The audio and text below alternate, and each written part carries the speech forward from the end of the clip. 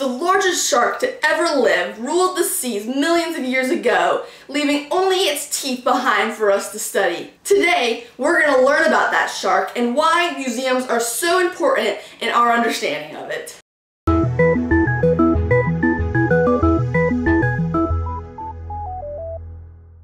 The Megalodon, their name meaning large tooth, which is certainly true.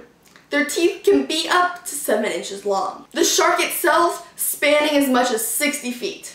These massive creatures are dated back to nearly 20 million years ago, and then they became extinct about 2 million years ago. Megalodons weighed over 77 tons, so they would need about 2,500 pounds of food every day. These sharks and their 276 teeth would eat whales, fish, and other large sea creatures. It does seem strange that such a powerful predator could go extinct. Many scientists also find that a mystery. Most of them believe that these sharks went extinct due to the ice age and extreme climate changes. But even then, that's only one of many theories, and the true fate of the Megalodon still remains a mystery. The closest relative we have to the Megalodon today is the great white shark. And those great whites might scare you today, but they wouldn't even stand a chance against any Megalodon shark. The great whites are less than 1/3 of the size of a Megalodon. So, as you can see, the Megalodon is huge in both size and importance, and that is where the museums come in. Because people might find it really hard to imagine just how massive these creatures were.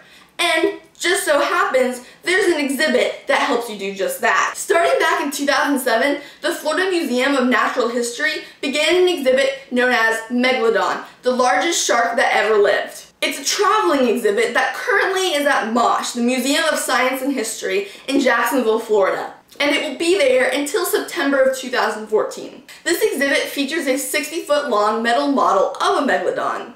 Visitors can walk through this and get a better picture of how large this creature was. They also can explore the importance of this shark and a bunch of information about it. The displays in this exhibit give all sorts of insight into the life of the Megalodon. It talks all about the Megalodon's diet, habitat, lifespan, and many other things. It also houses many fossils for you to look at, many of them being the giant teeth. This exhibit also does something more. It advocates the protection of the ocean and all of its species. Humans kill up to 100 million sharks every year, largely because this creature is misunderstood. This exhibit considers the risks of overfishing and hopes to share that with all the people that view it.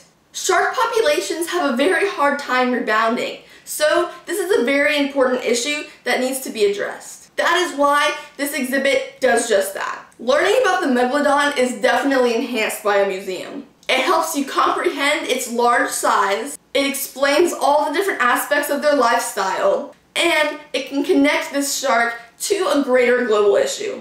So, definitely check out the Megalodon, largest shark that ever lived exhibit, currently at MOSH. It is definitely a cool one to see. Don't forget to like and subscribe. I'll see you next week.